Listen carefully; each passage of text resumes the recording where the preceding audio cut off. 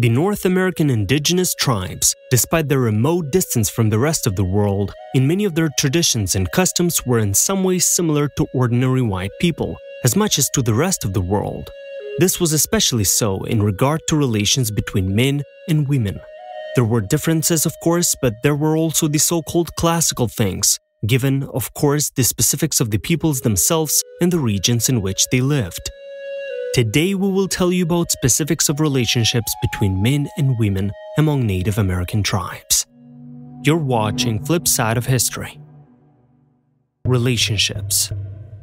The intimacy as well as close relationships were regulated in different ways in different tribes. However, the total number of various prohibitions and superstitions was huge. For example, the Apache believed that any relationship was forbidden during the agave harvest, where the fruit would be unsavory. Men of many tribes refused intimacy before their journeys so as not to lose their strength. On the contrary, the Comanches spent almost all their time in the arms of their beloved before their campaigns. The intimacy itself had a different intention from tribe to tribe. Some considered it only a way to conceive a child, while others a way to get satisfaction for the men, and no one really cared about the women's satisfaction. The Shoshone and Comanche went the most far in prohibitions, who could even punish a woman brutally if she did not keep her knees together when she was in public.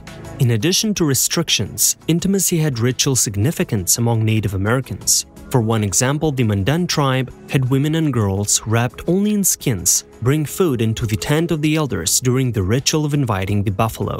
After the tribal chiefs were filled, young women took them to the forest, where the elders would indulge in pleasures that had ritual significance.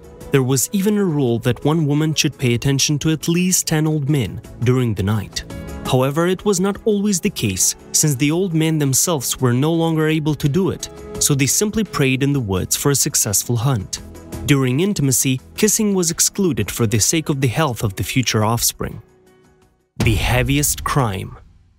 The crime of rape was considered to be the most terrible, so the perpetrator could face the harshest punishment, up to and including the death penalty. Yet in practice, the victim or her relatives often accepted a payoff from the perpetrator, and the case was over. For the sake of fairness, it must be said that the compensation by Native American standards was often quite considerable. In each tribe, however, such crimes had their own peculiar traits. For example, young Apache men forced intimacy on women who refused to marry them. After the beloved had been degraded, it was not uncommon for relatives to offer the offender a marriage, which he did with great pleasure. In the Zuni tribe, as a rule, such a man was tried in public, and the verdict was pronounced by the victim of the abuse.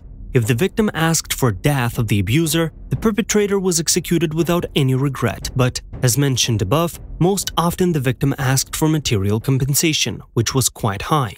In the Ojibwe tribe, women were openly afraid of acts of violence, and this fear was incited by the local shamans. An interesting peculiarity is that in this tribe the foreman himself acted as an offender. The shaman first warned the victim of the allegedly imminent visit of an enchanter in the body of another man, and then he himself appeared. In theory, a woman or a girl could not even refuse, because the shaman was the most powerful and threatening man of the tribe. In this case, the shaman could always get rid of the deed by claiming that his body had been taken advantage of by the spirit of his devotee.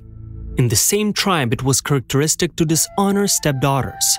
The maximum punishment was the mother and daughter leaving the husbands. Body disposition. Native Americans did not have prostitution in the classical sense, but there were traditions that, to some extent, could be interpreted in this respect. For example, among the Creeks, it was believed that even a married woman had the right to dispose of her body at her own free will.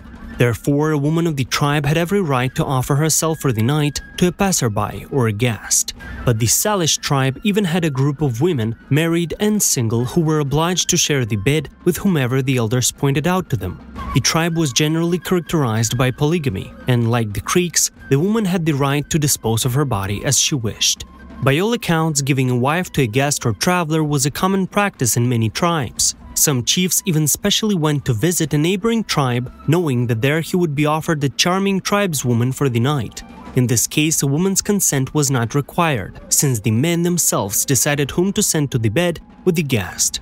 The matter was similar to the Omaha tribe. though if the relatives thought that the woman was too fond of disposing of her own body, she could be given a punishment for it. The Papago tribesmen allowed special girls and women during various festivals, who could create a short-term relationship for the duration of the celebration. The young women danced decorated with various drawings and corn leaves. The man who liked someone would take the chosen one to himself, creating a family for a short time. It could occur that such a relationship ended in the creation of a family. If not, the relatives raised the children as full-fledged members of the tribe. Finally, Papago's neighbors, the Pima people, had a separate category of so-called women seducers. No one thought anything shameful about such an occupation, and women decided for themselves whether to be model wives or bride women, who waited for the next holiday to give themselves to a new man. Payback for cheating. In spite of the fact that to some extent the relationship between a man and a woman among the Native Americans was relatively free, adultery was often punished more than harshly. The only exception was the Hopi tribe, which allowed a man to have a so-called private wife, in addition to his lawful wife. Other tribes punished adulterous wives and, in fact, unfaithful husbands at the same time. The matter is that before marriage a man actually bought his wife by giving rich offerings to her relatives. Consequently, a wife was considered personal property and an offense against her was considered a crime. The Comanches could either expel unfaithful wives from the tribe or sell them into slavery. Afterwards, the unhappy woman could be shaved or beaten. Eventually, the unfaithful wife would be returned to her relatives. Often, cheating wives were simply taken to the forest and tied to a tree, after which the unhappy wife would be an easy prey for predators. In reality, punishments varied from tribe to tribe. But to be fair, the men themselves could also be the ones to pay for infidelity. If, for example, a husband caught his wife in the arms of another man, he had every right to kill them both. Moreover, it is interesting how women who suspected that their husbands were about to be seduced or had already been seduced behaved. For example, Shoshone tribeswomen would publicly insult their rival by throwing mud. The insulted wife's task was to publicly show her contempt for her female rival.